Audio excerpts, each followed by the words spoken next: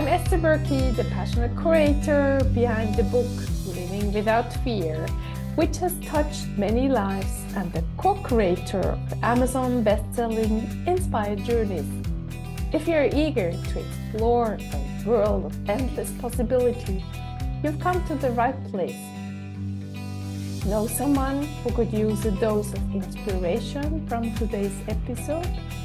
Feel free to share this podcast with them, and don't forget to stay updated by subscribing to my newsletter, joining me on YouTube, and if you found value in what you heard, kindly leave a brief review or rate it on your preferred podcast platform with a sprinkle of stars. Your unwavering support truly warms my heart, and I'm deeply appreciative of each and every one of you. Thank you for being here. Today, I'd like to talk about state, vibrations, and energy. Many years of my life, I believed that these things just come along with positive things which are happening in my life. For example, if I get chosen by my boss to go to an important meeting and be the representative of our team and our ideas, I felt so happy. I felt seen, and this thing made my whole day, maybe also two. It depended on what happens the next day.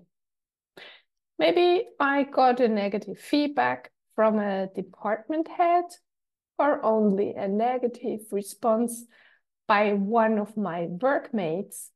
The happy incidents of the previous day faded, and I felt either devastated if the feedback was very negative, or just a little bit hurt if I could tell myself maybe this department head has had a bad day and needed to let someone down to feel better, or this person wasn't very appreciated by other department heads or the employees in general. So that in my thoughts, I put that person down, and this lifted myself up, and I continued to have a better day.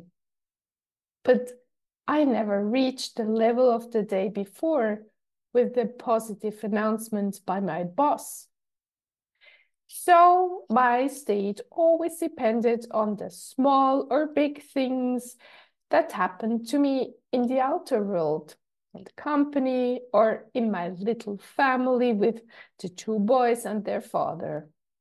Or my state also depended on my health. Sometimes I felt stressed and I had already a headache when I woke up, or I had menstruation issues like stomachache or even cramps, or I have had a phone call with my mother or my father which put me in a negative state because they told me that I did something wrong in my life or with my children, and that phone call made me feel devaluated. And I didn't have the power to tell myself that all the opinions that others had about me didn't count. The only opinion or the feelings that would matter should have been what I thought about myself. But I didn't feel so strong enough yet. In the past, it had been a constant battle to keep my energy up, to keep my state in a positive condition, and to feel positive vibrations without any special reason, without any special incident, just like that. And later, when I wasn't working in the corporate world anymore, just a negative sentence spoken by one of my boys before they went to school, or when they came home, maybe frustrated, put myself in a negative state. I took so many things very personally. And it normally took me a few hours, depending on the amount of negativity, to get out of that state and feel content and fulfilled with my life. And this went on until a few years ago and didn't stop until I forced myself to always look inside before I let something negative in.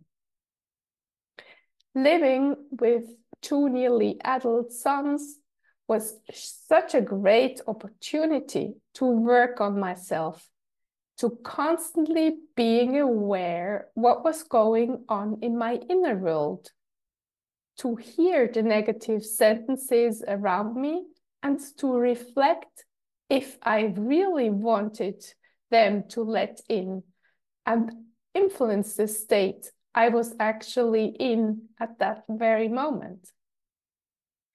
The question I always asked myself, do I really want to take it personally? Do I really want to start arguing with my sons? So many times my temper took over and I started an intense conversation or even fight with my children. Very often I couldn't just say, "Oh, do you really think?" Or, this is your opinion and this is interesting. I see it differently. And all these discussions put myself in a negative state. And normally the process went like this. First, I made my sons responsible for it. Then in my reflections, I started blaming myself. And at the end, I told myself once more, you're a bad mother and you're not able to cope in a positive way with your children. Guess how my day went after this? And you might know this as well. Your day didn't go that well. And I was constantly looking for something in the outer world to cheer myself up. And when I didn't find it, my day went on in a low state mode until I went to sleep. And sometimes this feeling was even there again when I woke up in the morning. How sad is this? I was poisoning my days, those precious days of the rest of my life. But you can decide today. You want to change this. You can decide today that you don't want to put yourself in a negative state through the things that are happening to you in the outer world. You can decide that, for example, this upsetting answer by your colleague to your friendly question doesn't have to do anything with you. Well, it might, but in the most of times, it has to do with the mood of this colleague. And at that very moment, maybe this colleague had a difficult day already. Maybe this colleague is suffering from a health issue. You don't know. Maybe this colleague is sad because someone very important died in their life. There are so many reasons why someone next to you doesn't treat you the way you'd like to be treated. And it has nothing, but really nothing to do with you as a human being with your feelings and opinions. So why don't you try today and say to yourself when you feel offended or hurt by someone, this has nothing to do with me. It's the specific reaction of this person who has their own story, their emotional baggage, their way of living their life. And eventually, if you're in the state where you can ask the person, why do you speak to me in this unfriendly manner? This can also be a chance for you to learn something personal from this colleague of yours. Maybe their beloved dog died. And if there isn't any possibility to ask this person a question, try to listen to yourself and feel what this unfriendly sentence did to you. Maybe it reminded you of something very old. Maybe it reminded you how your mother, father, or teacher talked to you. Maybe you felt exactly the same way as in your childhood. You felt rejected. You felt that they didn't understand you. And in this case, you can tell yourself, yes, I feel hurt, but I can comfort myself now. I see myself. I understand myself. I can go back to the positive state I was in before this happened. Because I want to spend my day in a beautiful energy. And there might be happening a lot of things which aren't great, but I can always make the best out of it. I can be grateful for the things that are working today. I can be grateful for the people I'm surrounded by. I'm grateful that I wake up in the morning and I can get up, walk, hear, see, feel, and do the things I love to do. So, decide every day, what state do you want to be in? How shall the energy be you love to feel? Shall you be surrounded by positive vibrations wherever you go? It's your decision.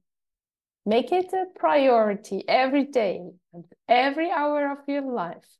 And don't forget, if you screw up one day, you can start the next day again.